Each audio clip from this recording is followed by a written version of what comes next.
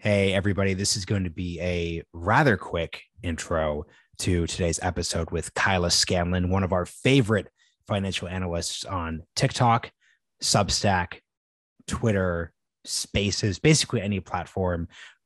As you all know, it's Thursday morning. I am subbing in for Crystal on Breaking Points last minute. She had a family emergency. So if you want to go check out the episodes we do there, come there afterwards. But I need to do this quick because I have to get to the train to get back down to DC. So look, we've hit a bunch of topics that we've been really obsessed with the past few weeks. Our episode with Christopher Mims on supply chains went gangbusters.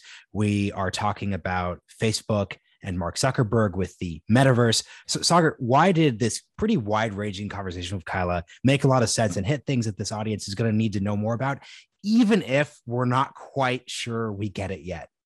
Kyla does a great job of simplifying complex problems and explaining them that I think that explains why she's been so successful. She's so young, even though she's on TikTok, not a platform we are, but we're aware kind of her work. So that helped us.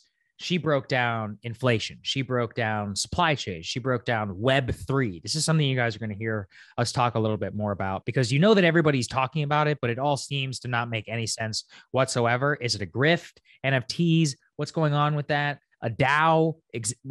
Are you talking about monks in Asia? Like what's happening here? So she does a very good job of breaking that down for me personally. And I think you guys will find it very useful. Oh, look, my dog's here. Okay, go on. Hey, Thatcher, and a good way to think about this episode is even if you don't exactly understand every single specific idea that Kyla's talking about, these are spaces that we're going to go more and more into because what we're both noticing here is that every day in the news, there's all these big new things. You wake up one day, everyone's talking about supply chains. The next day, Facebook is renaming itself Meta after something called the Metaverse. What is that? So I'm really excited for us to take the show sometimes, not always, a bit into this direction and hit all the good points here. I'll run through all of the obvious points real quick here. Number one, it is Thursday. That means that on the train back to New York, I will be writing a Substack newsletter, but I want you all to go check out, subscribe in the show notes. It's been a really great time seeing people engaging, et cetera, et cetera, et cetera. Two, Kyla does not have a book yet, but this is still a show where we like to hawk a lot of books. So go follow the link to our bookshop. Finally, Sagar, am I missing anything? So many things to run down. Special thank you to the Lincoln Network for sponsoring this podcast. So there you go. Once again, this is going on YouTube. That is Lincoln Network, not Lincoln Project. I will be saying this through the rest of the year. But I will say, Sagar, huge props. A friend of the show immediately commented on the last YouTube video saying it's Lincoln Network, not Lincoln Project. So the people understand, everyone gets it. People get points to you. Thank you. Let's dive into this really great episode.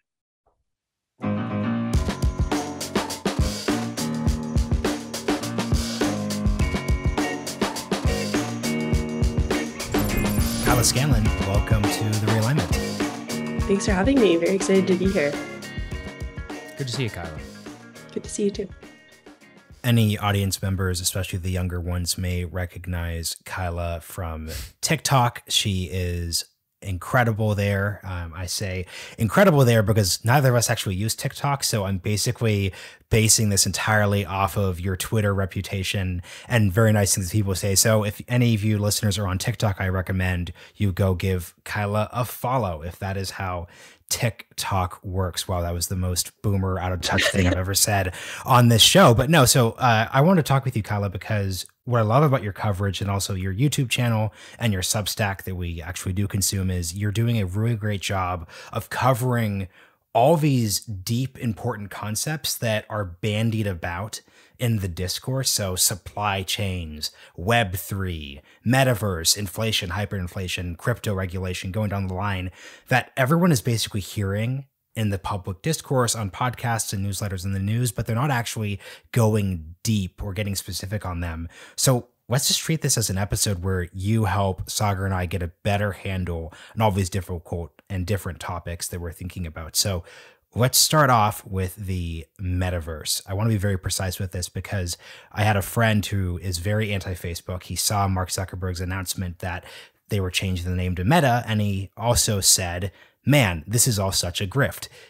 all these people are basically creating this new fake thing just to make Mark Zuckerberg look cool. However, the truth is the metaverse is actually a deeper, longer term actual topic and issue. So let's just get into that. Like, what is the metaverse? Like, what are your thoughts on it? All the good stuff there.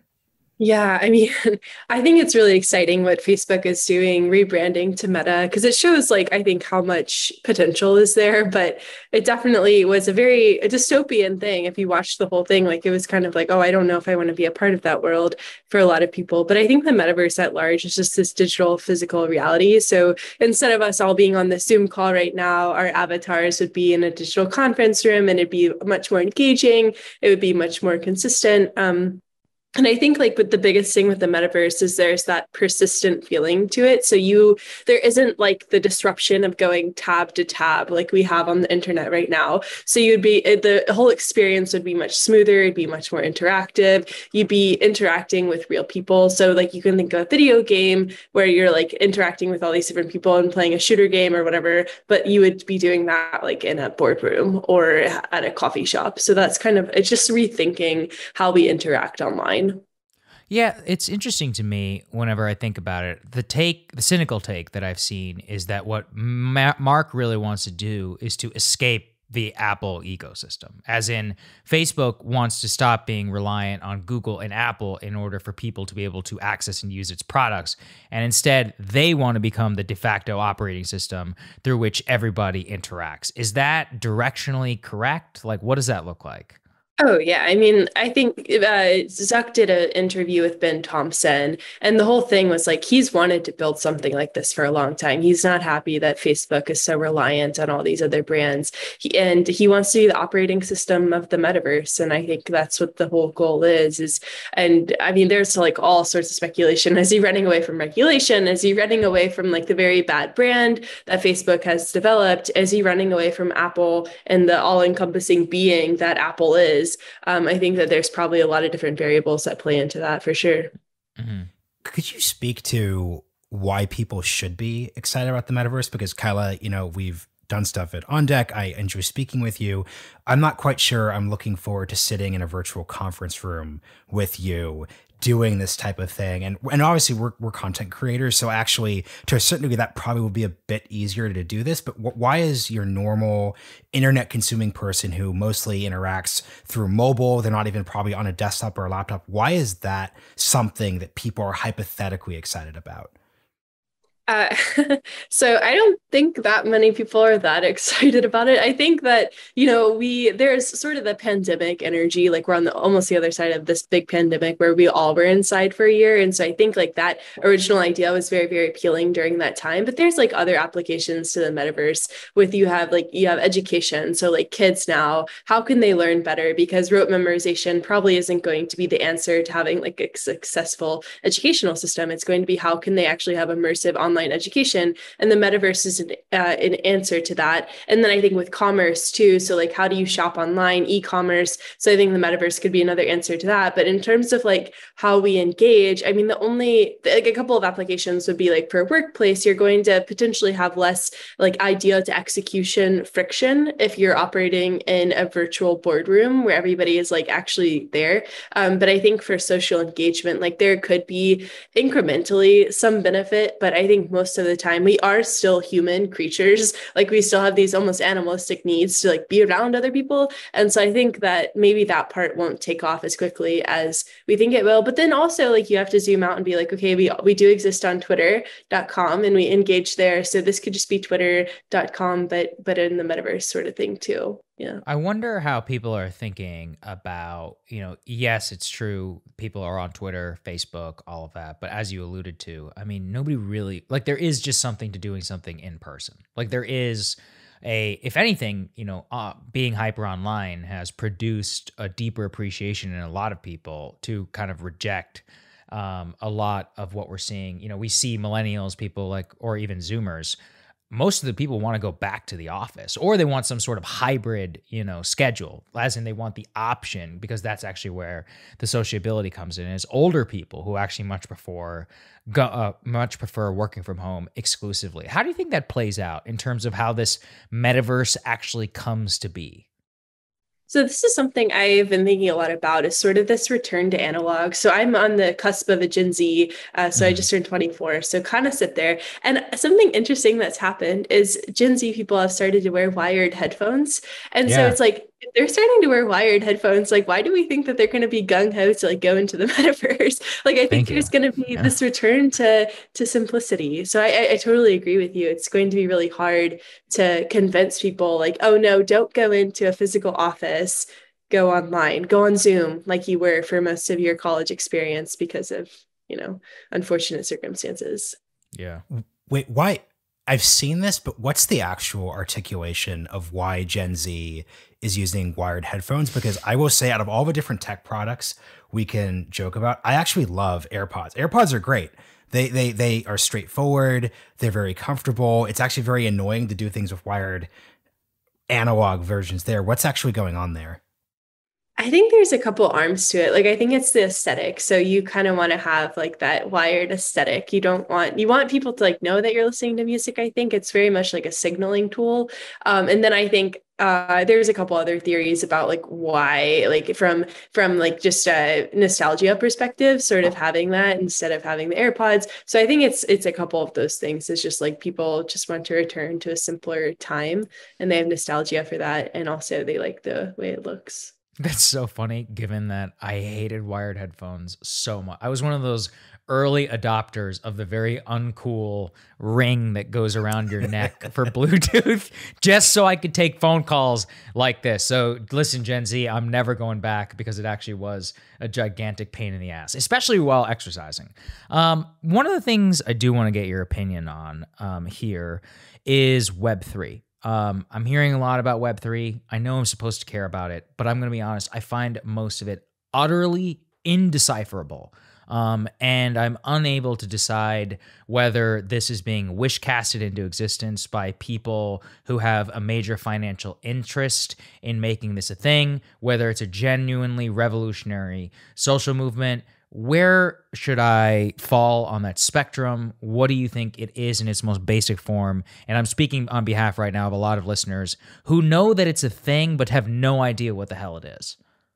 Yeah. So it's like this probably isn't the best example or explanation, but it's sort of like the decentralized Web3. So everything that you have on sort of your Web2 platform, like would it be Twitter, Instagram, however, like that's sort of the decentralized version of it. So in Web3, you're going to have DAOs, which are decentralized autonomous organizations. So instead of having an LLC, you'd have a DAO where people who have tokens that represent ownership in the DAO can vote on how the organization is going to proceed. So instead of having like a bunch of people in boardrooms making decisions, it's going to be the community making decisions. And then from like an ownership perspective, everything is monetizable in Web3. So you have these NFTs. So it's crazy. Like everybody wants you to NFT every single thing that you've ever done. And that enables like a lot of cool monetization aspects, but then it's also like, how much do we need to financialize about our lives? And so everything is just sort of the ownership is spread out, but it's also a way for people to collectively own things. So that's kind of how you can think about it. Yeah. Kyla, as someone who makes her living through explaining these narrative ideas, can you speak to what's going on with the Web3 discourse? Because what's really interesting to me, and we're going to have to hit this in the introduction to make sure this is all clear, is that everything we're talking about here, Web2 to Web3, decentralized autonomous organizations, NFTs, all these different ideas feel really cool. And they directionally are very cool. But I just know that no matter what we do, this conversation is going to go over the heads of a huge percentage of our audience. And then another funny dynamic you'll see whenever you run into people in real life is people will basically whisper to one another. I was just in Miami. Well, we were both just in Miami. Hey, I don't actually get what's going on with Web3. Like, we know that it's cool. We know we probably didn't buy as much Bitcoin as we wanted to buy or should have bought in 2012, but we would have thought that Bitcoin was uncool back then. So we don't want to make that mistake again. So we're just going to talk about this. Can you just talk about these moments where there's this new idea that hasn't actually translated into the real world, yet our audiences are frankly trying to still engage with? Because this is, I think, what Sagar and I are both personally struggling with. Mm-hmm. Yeah. Is it just like the understanding, or just like how do you even take the first Well, step? all of it. I mean, here's the thing. A first step would necessitate understanding to a certain degree. Sure. So just how do you just think about this as someone who translates ideas to an audience? Yeah, no, I mean, it's hard. I honestly would argue 95% of people who are in Web3 don't know what Web3 is, because like right now, they're building the community, the world, they're building the train when the train's like running down the tracks. So you're like putting the wheels on and the thing's still rolling as fast as it can go. And they're like trying to build up as it's going. So the space is just moving so quickly right now. And there's so much innovation and there's so much creation that it's really hard to keep up with. So I think like if you're just like, what is Web3? It's sort of like taking all these concepts that we have in Web 2. So how you have ownership in an organization, right? Like you are an employee for an organization. In Web 3, you would be sort of an employee, but you'd also have a stake in that company. So you would benefit if that company did well, versus now, most people, like if you're a barista at Starbucks, like you don't really benefit if Starbucks stock goes up. You just work there. But if you were a barista at the Starbucks DAO, you would have token ownership in that DAO, and you would be able to benefit if Starbucks did a good job. You'd also, depending on the amount of tokens that you owned, in tokens representing ownership in Starbucks here, you could decide like, oh, Starbucks isn't going to release pumpkin spice lattes this year. You could vote on that. And everything is voted on by this collective community. And the community can sometimes pool together their money. So if you think of like, maybe I'm trying to think, like if you're going on a road trip with friends, like maybe you'll pull together $50 each and to go get some snacks. It's kind of like that here. So you're going to pull together your money, but instead of going to buy snacks for your road trip, you're going to go buy like different NFT art pieces that you can own as a collective unit. And so instead of like having the individual be siloed, it's going to be a community. That's kind of like the overarching thesis. But I would say like all this stuff is still being iterated on and being worked through. I would say like most of this, a lot of it hasn't come to fruition yet, but that's the general idea. Yeah. Let's go back to even more basics. What is Web 2? Are we living in Web 2? Are we on the cusp of Web 3? And what was Web 1? Yeah. So Web 2 is kind of like the flat internet hierarchy that we have now, where we have the social media engagement, where we can like go into sort of like, Zoom, like kind of like this, I would say is Web 2, like being able to see each other. Web 1 is probably like the very first iteration of the internet, where you had AOL, where you had like dial up and things like that. But Web 2 is sort of like this next level of interaction, that next level of engagement, where you do have these online communities, where you do have, quote unquote, you're making friends online. We spend way more of our time online than we did in sort of the Web 1 era. And so I guess that's like kind of one barometer that you could use is like, theoretically, in the Web 3 world, we'll be spending like 99% of our time immersed in an online space.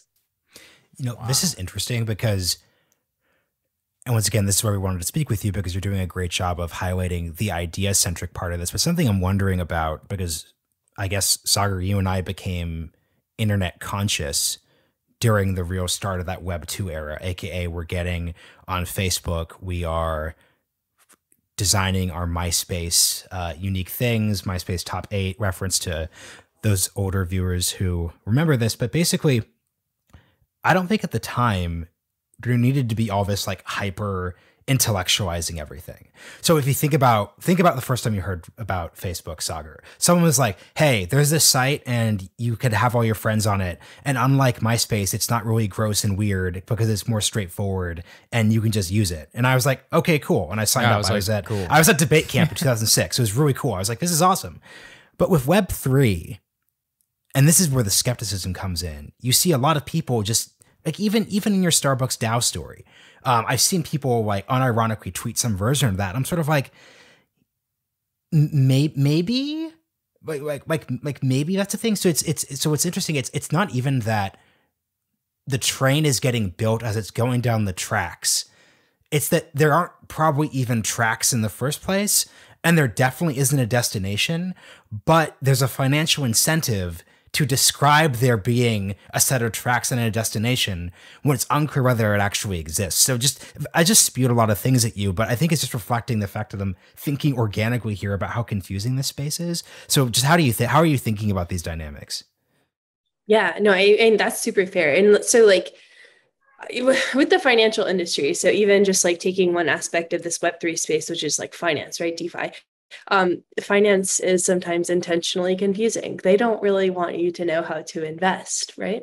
And so you could argue that the same sort of parameters are maybe being applied to the Web3 space to some degree, where it's like, if we get it, sure, we want people and their money, but we don't want them like taking the alpha, quote unquote, of this space. So I think that— What does that mean? Sorry, can you explain what that means? Taking the alpha?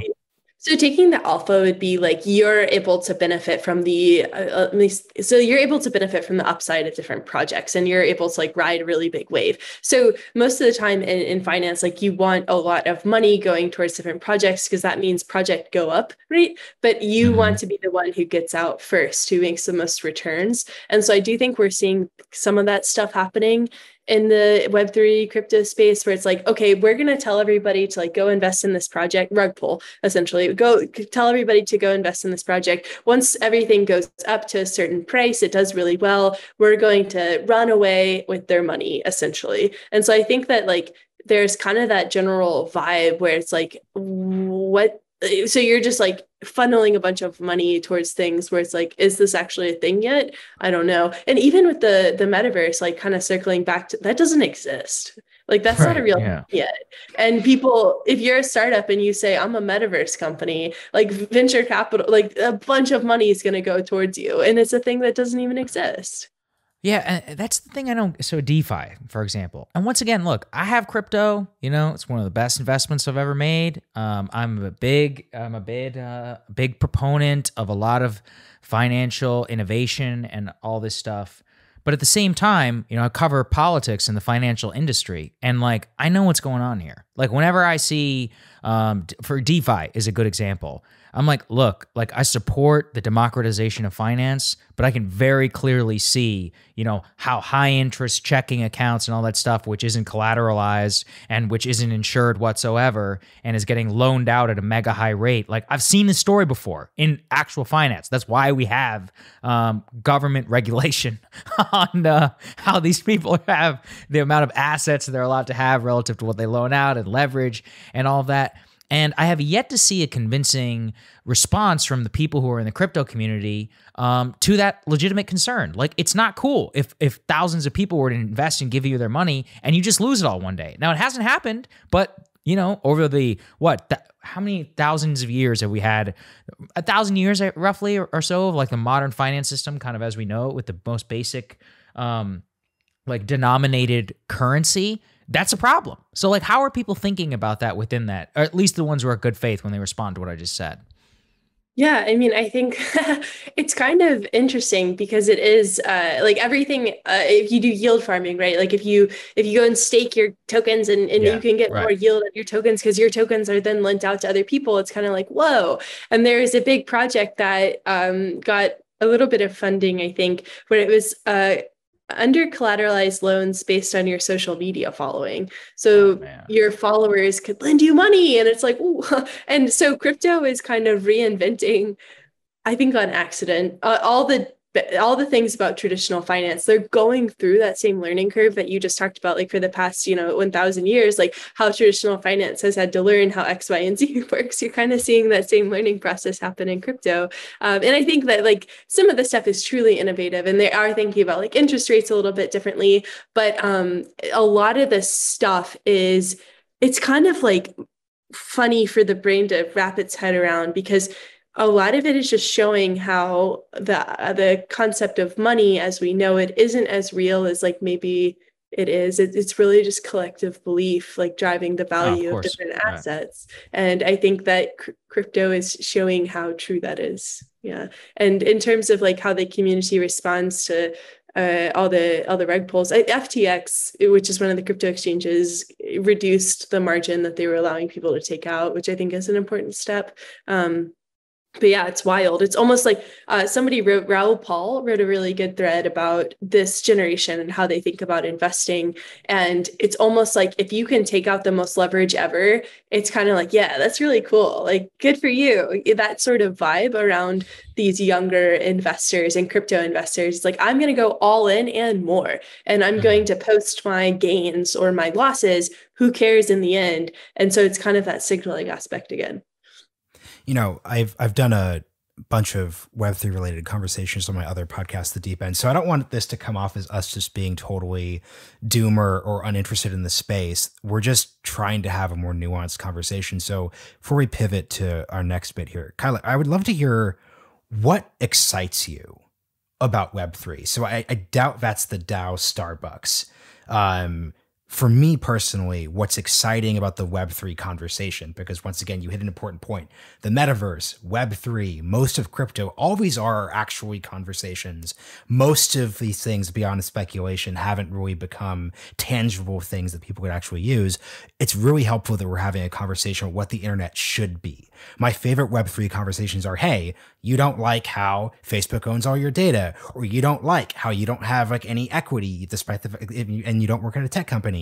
So what if we could redesign the internet in a way that better aligns with people's actual desires? That's what I'm personally excited about. I could know that that's a intro conversation that isn't, you can't take what I just said and do anything with that yet, but just what excites you about it? Yeah. And to clarify, I'm very excited about Web3. I think all this stuff is really cool, but I do think it's important to like poke holes and stuff. So I'm glad that we're doing that and that now talking about this. I think for me, sort of like what you said, like just the ownership aspect is really important because I'm a creator, right? So that's how I make my living, and I don't own most of my stuff. TikTok does, YouTube does, Substack does, and I think the idea that you're able to distribute content, engage with your audience in a more meaningful way, like that's one of the coolest aspects of it. And I think also sort of this Web3 world is going to open up opportunity. So you don't have to have the star credentials from like a really, really great school. It's more like you have a living portfolio online of what you've built. And so people are able to just like see you more holistically, I think, even if you're like an anonymous person, it doesn't matter. So I think that's kind of like a cool aspect of it too, is that sort of the internet hierarchy is becoming flattened. And I think that's a really neat thing. And then I think that, like I said, the idea of ownership, owning your content,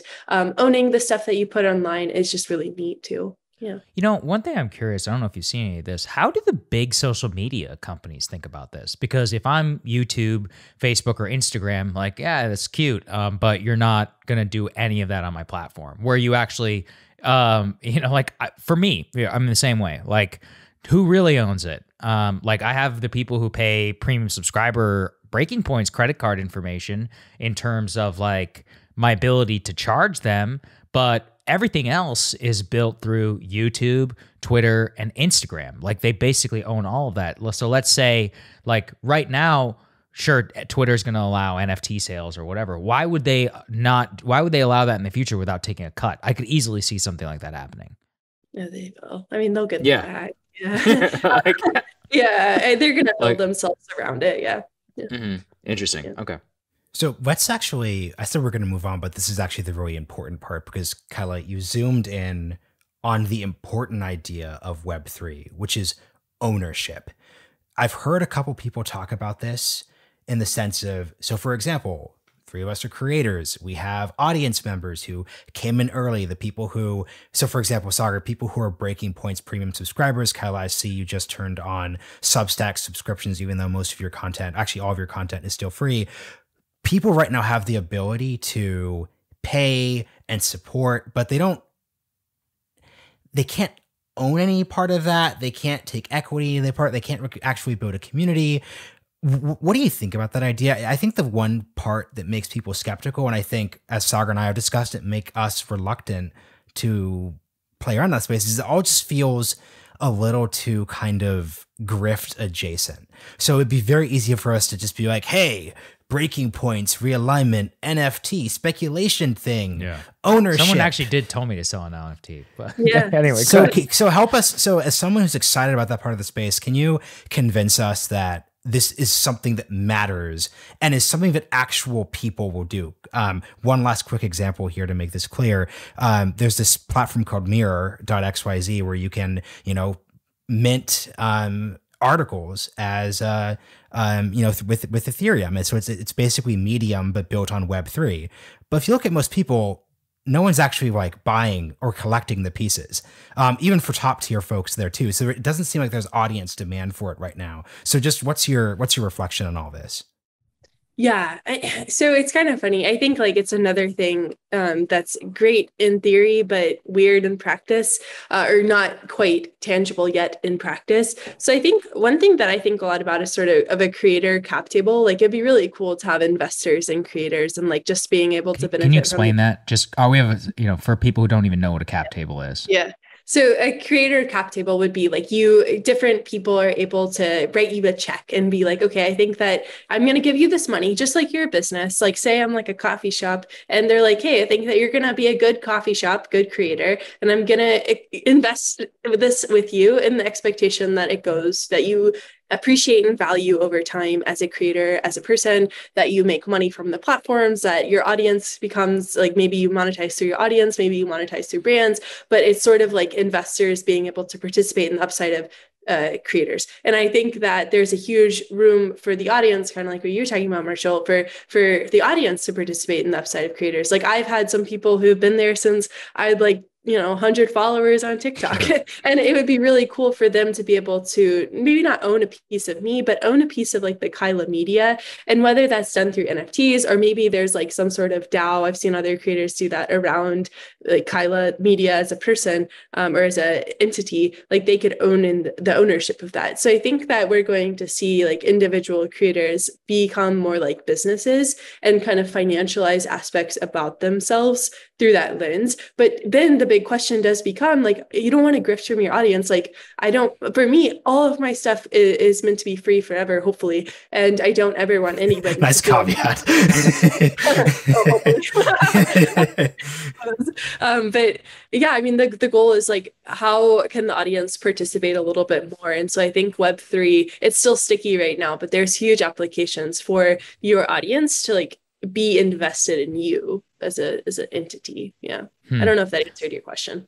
No, it's helpful. It's helpful to think about because like Marshall said, it's very difficult to disaggregate the actually cool concept. And I mean, look, my own career is, I guess probably on the cusp somewhere around there in terms of like actually directly monetizing audience, owning the direct relationship while also having the presence all across major social media platforms. I think of that not as my income stream, but as promotion for my subscription business, if that makes sense, which is probably more directionally where things are headed. Here's where I am curious in what you were talking about, which is the learning the lessons and the way that crypto and everybody interacts with government. Because, for example, I'm really of two minds. Like for all of the skepticism I expressed around DeFi, I also literally do not trust the Treasury Department or our like boomer Senate to regulate it properly. And like, this is probably my most libertarian instinct, but I'm like, yeah, like maybe we should let that flower a little bit more and we can, like see how it shakes out before we step in. This comes as the Biden administration right now considering regulating stablecoin. And look, like as we have seen, I think there's some danger in it. I also think it's a very cool concept in terms of how you can democratize what rich people literally already do by interacting with the banking system. So how are people thinking about that? How do you think about that, first of all? And then maybe give us a reflection of how other people in space are thinking about it too. And can you explain what stablecoin is too? Oh, yeah, that's a good point. No, there's so many layers to this cake. Yeah. Yeah, it's sort of funny, like your last point around like how rich people already kind of like they do all of this. I hope people know that. Yeah. Yeah. Bill Ackman like was like, hey, Fed, I think that you should raise rates. And then he's like, I have a hedge on that would like literally I would benefit monetarily like if rates are raised. Yeah, this stuff is already happening. I think that they've taken such a long time to regulate crypto. Like I've just been like, whoa. And this comes in the backdrop of them being like, will we default on the debt or won't we? Like it's just like, oh my gosh, like how can this be a functioning government if they can't even figure out if they're not going to default on the debt, and they just keep on kicking that can down the road. And so now they came out with the stablecoin report. So stablecoins are essentially like the backstop of the crypto world. So like that's how you get your money out of crypto into USC, is through like the stablecoin thing. And it's kind of like the stable-esque of it. So it stabilizes the ecosystem. And so the SEC, or one of the government bodies, came out with a report yesterday that was like, oh, we think that stablecoins are going to revolutionize the world of payments. We think that there's huge application for them, but they're also like, we think that they should be issued through like essentially like government institutions, probably. But we also recognize that there's going to be big corporations that are playing in the stablecoin game. Like I think they listed Visa and PayPal and a couple of other companies.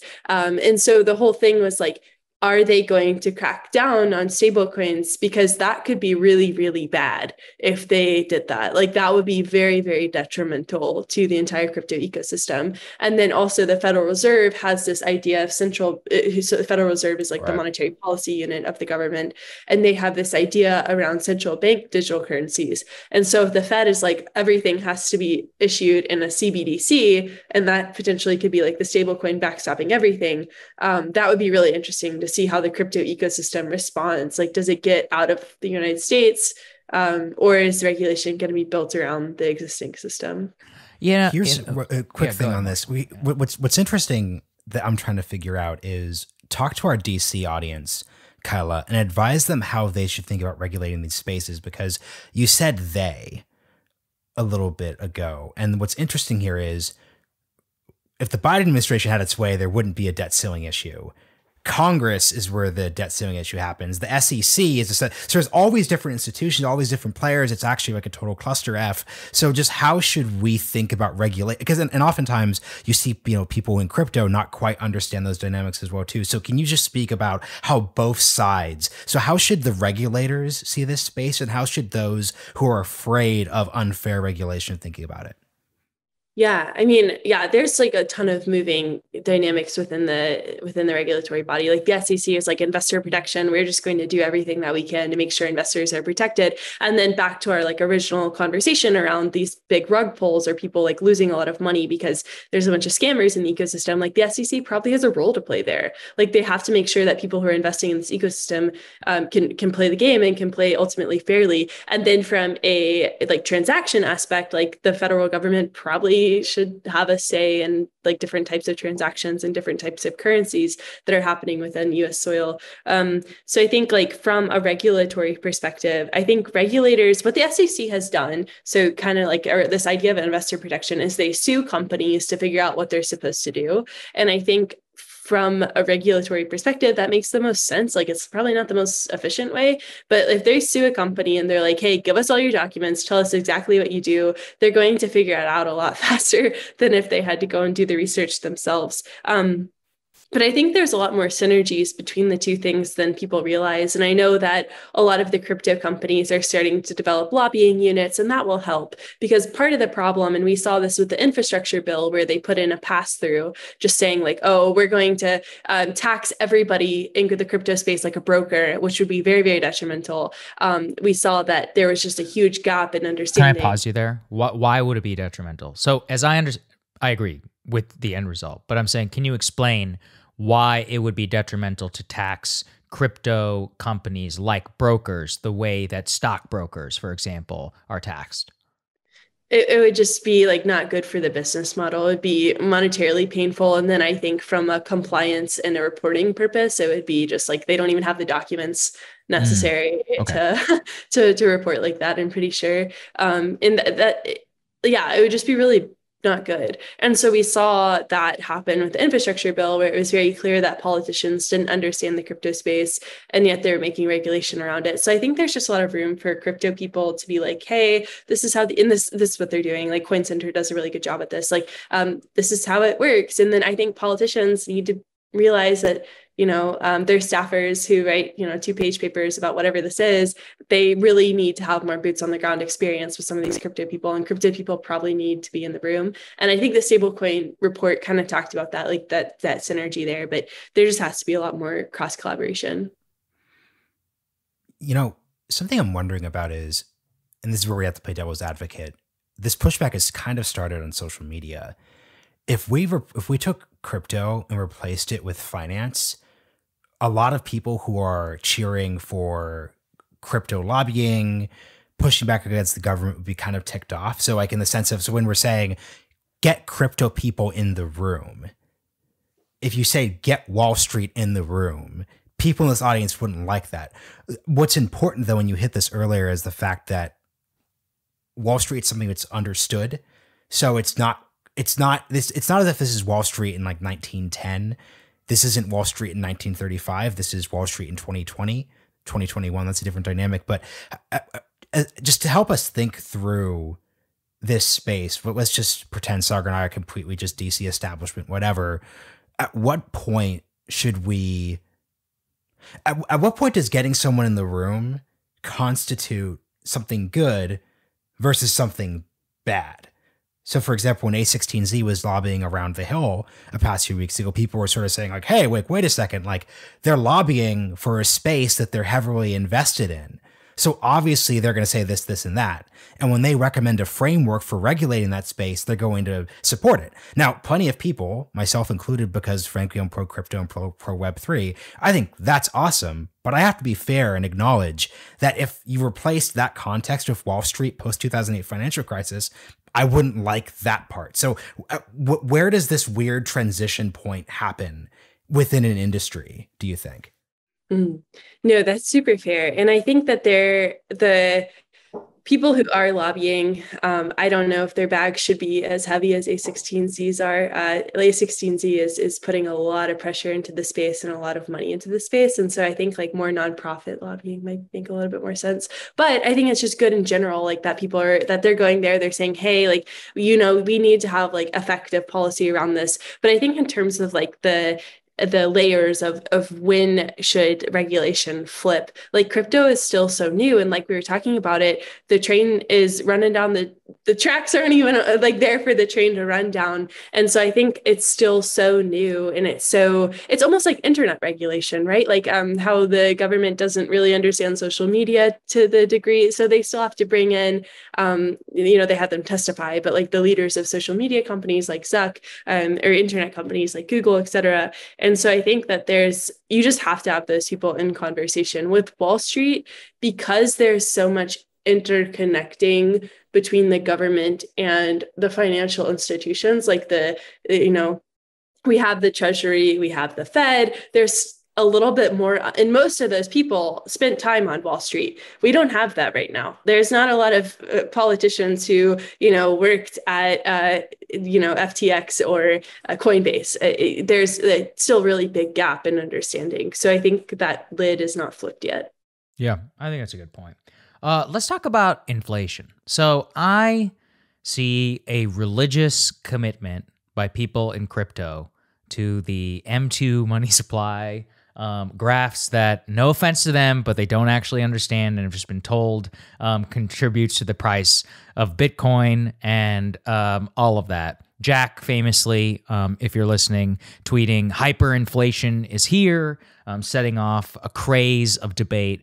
What is your view of both the reality of inflation, an area of where I'm probably most villainized on the internet for talking about, but also its relationship to all the industries that we just talked to, whether narrative or reality? Mm-hmm. Yeah, inflation is something I've written a lot about, and I wrote about Jack's tweet in my most recent piece, and just like, come on, like, this is not a hyperinflationary environment. It's almost insulting, I think, to people that do live in a hyperinflationary environment. Yeah, I agree with you. Thank you. Yeah, yes, it was, and I tweeted about it, and I had a lot of people who were like, yeah, like I grew up in like hyperinflationary Russia, hyperinflationary Argentina. That guy, like, whatever. But yeah, so no, I think, that's not whatever. It's actually Yeah, like okay, no, and Kyla, if there's a piece I could recommend that listeners check out, it's your piece on hyperinflation, because what you do such a great job of is, hey guys, like hyperinflation is like for a perfect example, unlike our metaverse conversation, this is like a real thing that there are numbers attached to, there are histories, there are stories. So like those examples are really important, actually.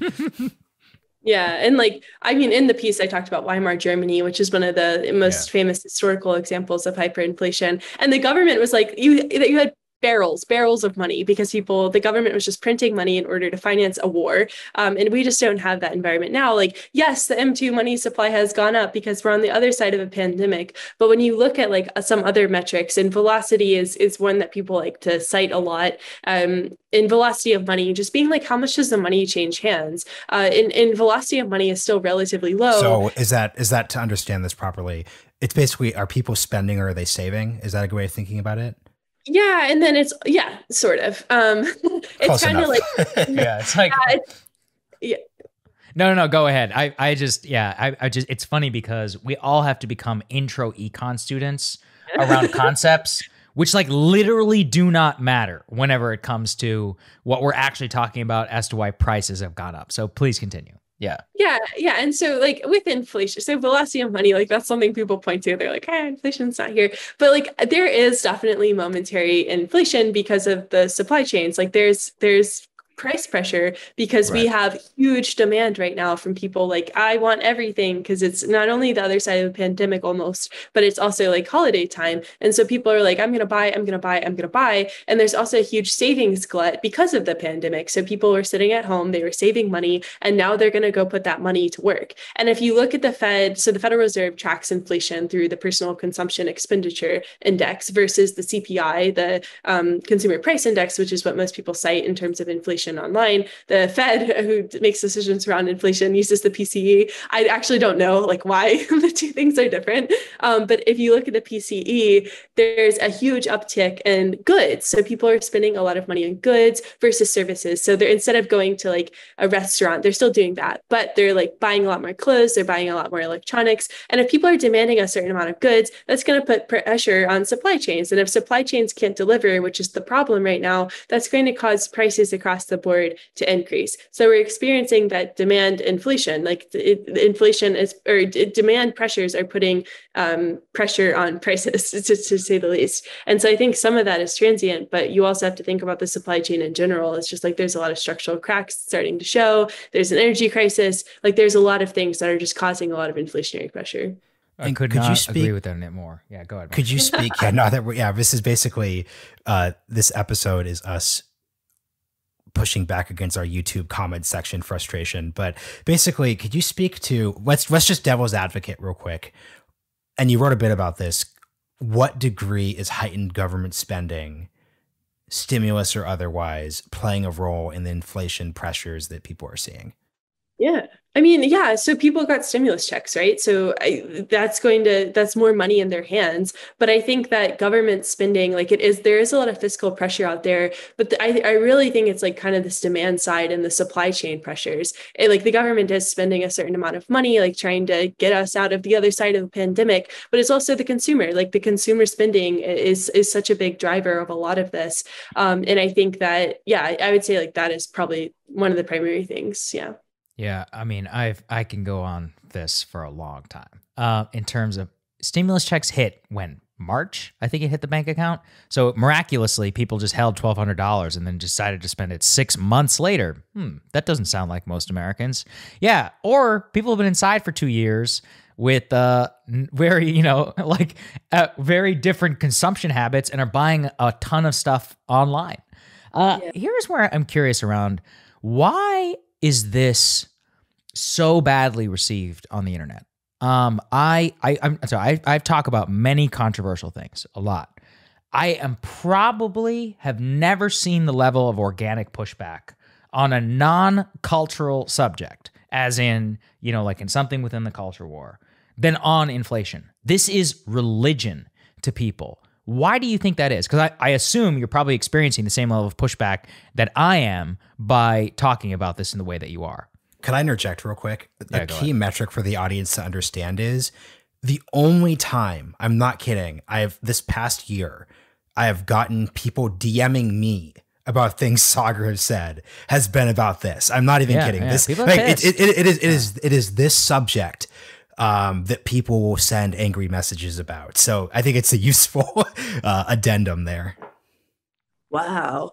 Yeah, I mean, I think there's a lot of anger just in society right now. So I think, and not to like say that people who are DMing you are angry, but I think there's just they're angry. They're angry. Yeah, they're very angry. I think that it's kind of like, oh, the government messed up. And the inflationary aspect of this is like we are seeing prices increase around us, and we're like, oh, bread is 2 times more than it was at the beginning of the pandemic because of supply chain problems, because of outsized consumer demand. Everything is like circling back to the demand curve and that supply demand graph. I think that's like what makes the most sense. And then also producers are experiencing higher prices. They have to raise prices for consumers. It's everything on that like that chain. Like the government is doing the best that they can. Like Biden went out to OPEC and he was like, hey, can you do some more drilling for oil because oil prices are high? And so I think sometimes it's probably like not the best take, but I think sometimes people give the government a little bit too much credit for inflation. It's consumers. It's a market economy. And if there's going to be price pressures on producers, they're going to pass it off to you. What else are they going to do? The government's not going to come in and save them, right? So I think that people get really angry about this because it's like, oh, you don't see that my prices are increasing. And with the Federal Reserve particularly saying that inflation is transitory, it's like, it doesn't feel transitory. Why would you say that? You're wrong. So it's more of that aspect of it. It's like everything is happening. Why don't you do something? This is a good point because, it's like you can talk and acknowledge that price increase is a tax, especially on working class people, specifically in the grocery store, which is a disaster. But then, people get upset when you're like, yeah, but there's a drought in Brazil. Also, like, I'm very mad at the U.S. government for spending all this money, which has somehow caused Spain to have higher inflation than us. And, it's interesting. China also has the, higher levels of inflation. That's another part I wanted to talk with you about, which is China, probably the most frustrating area that I see. Although things are beginning to change. Today, actually, the day we're taping this podcast, Yahoo announced that it's exiting from China. Not that Yahoo is like a huge company anymore, but or is not as relevant as a player in the tech space anymore. But it's still pretty interesting, the fact that it happens. How do you think that people within not just Web3, but like tech generally, are thinking about China?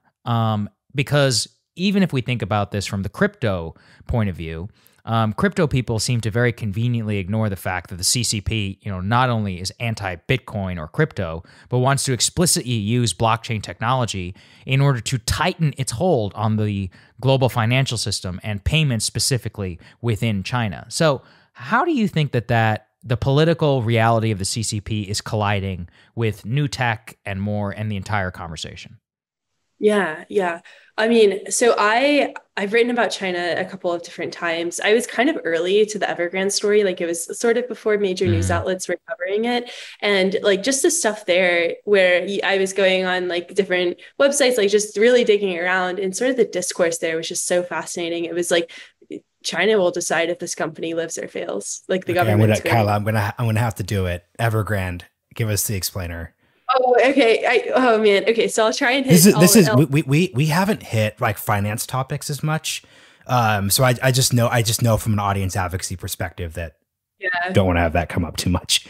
No, yes. So Evergrande and China are obviously tied together. So Evergrande is really interesting because it's like this huge everything company, but primarily a real estate company. And in China, they did, it's mind boggling how they run the economy, because they're like, we're going to build up a bunch of ghost cities. That's going to drive, spending. It's going to drive all this money. It's going to give people jobs. They're going to build, and that's going to help our GDP growth. But they're ghost cities. And so that's the issue, that ghost cities, meaning nobody lives in those buildings. And so that's the issue that Evergrande ran into is they had a bunch of ghost properties. They weren't able to meet their debt because they didn't have any revenue from their ghost properties. They were building out all these different arms. Like they have this theme park. They were buying up electric vehicle companies. They were doing everything in order to spur this spending metric, in order to spur this demand metric so they could show outsized returns. But the company isn't able to meet its debt payments. And China came out a while ago, and they were like, if you're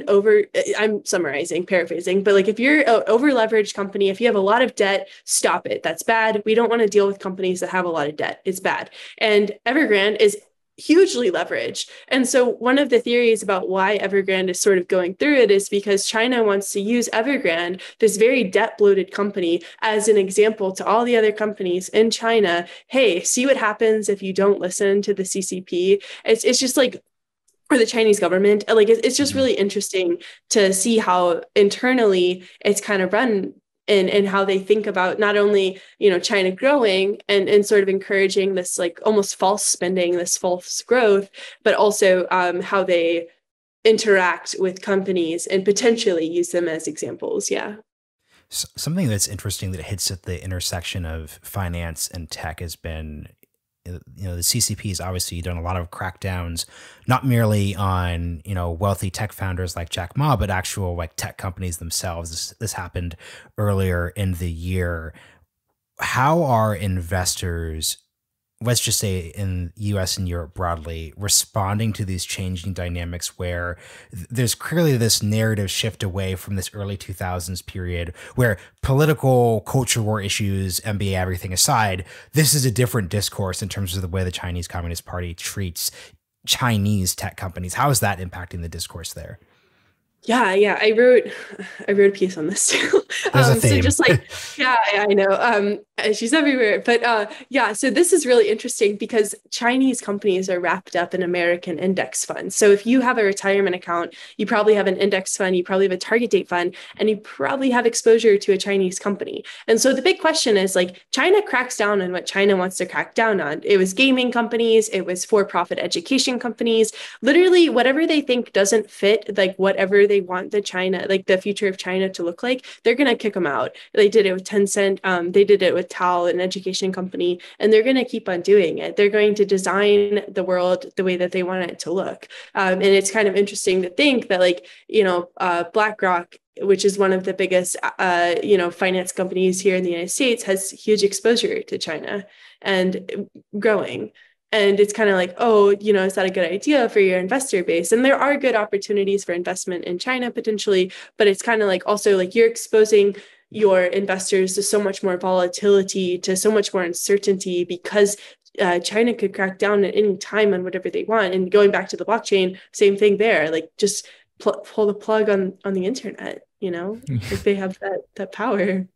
Yeah, it's pretty amazing. I have watched the discourse shift. I'm glad, and I hope you continue to bring awareness on that index funds. It's actually one of the main sources of Chinese economic power and leverage on average Americans. Because we're talking not about like Wall Street. We're talking about normal people, 401ks, Fidelity, like, I don't know, it's 80, 70, whatever million people who own these funds. And they have no idea. I mean, most people have no idea what's in an index fund. They just buy it because you're supposed to do it with all of that. So I guess my last thing here, Kyla, which is I'm fascinated by, why do you think that you have seen a growing interest on TikTok amongst people your age and who are younger in this space? The first time that I was exposed to it really was GameStop, which remains the single most popular thing non-politically I have ever talked about. I got more recognized on GameStop than probably anything I've ever else done in my life. And I still don't really know why. Clearly, you are exposing yourself to a wide swath of younger people who are hyper interested in finance, but not in the way that like, oh, I'm going to UPenn and then I'm going to go, become an intro analyst at Goldman and then do my 3 years and get an MBA and come back and, make like 5 million and become a partner. Things have changed dramatically, and I think you're very much at the cutting edge of that. Why do you think that is? Just to ask you to self-reflect a little bit. Oh, yeah. I mean, I think that there's a lot of dissatisfaction with how the world has worked. So, our parents were essentially able to get houses off their salaries. Like, there's no promise of us getting a house. Like the whole system feels like it's not designed for us anymore. And so I think there's sort of this internal rebellion against the system. And with the GameStop specifically, that was kind of like the perfect combination of all these things. Like, it was anti-establishment, it was bad Wall Street, it was like the regular person getting ahead of these big like head honchos. And so I think that there's just this increasing desire for people to kind of take back the narrative. And that's why we're seeing interest in crypto. That's why we're seeing, content creators begin to take off, is because it is really about like the everyday person, I think. And that's kind of why we see this dissatisfaction with going that traditional 9 to 5 route, because it's like, why would I do that ever? And then it's like, also like, I want to sort of own my own story. Yeah. I'm glad you referenced 9 to 5, because it brings up a tweet that I'm sure we've all seen where someone says, people in Web 2 are, building 9 to 5, people in Web 3 are building 24/7. It speaks to the vibiness of this. So let's close with this just final question. So the year, as Sagar pointed out, started with GameStop, started with we're transitioning into the Biden administration, fiscal stimulus, et cetera. As we're closing out 2021, what do you think narratively we are moving into when it comes to the finance space? It's kind of a dumb answer, but the metaverse. Like, I think that we're going to see, like, we're starting to see all these brands start to do NFT. Like, Disney is doing NFT drops. And so I think that we're going to start seeing brands begin to like stick their hands into the Web3 crypto space. And that could be like such an inflection point for how crypto responds, for how regulators respond, and then also for like the role that Web3 could play. So I think there's just going to be a bunch of different questions that are going to be answered or even asked in the next few months about that. Yeah. Man, just to hit that real quick. I think what's so important about what you just said is that the underlying tension there, and you see this in the news media and publishing broadly, is to what degree does technological change upend incumbents?